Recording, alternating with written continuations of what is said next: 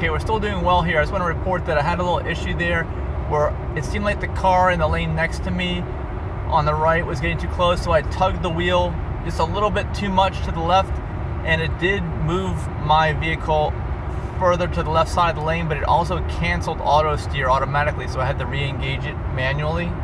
But that's what happens if you think somebody's drifting over on your lane. Just, grab the wheel and force it to where you want to go, and it goes, overrides the system, and turns it off automatically. So that's nice to know it does that and works like that.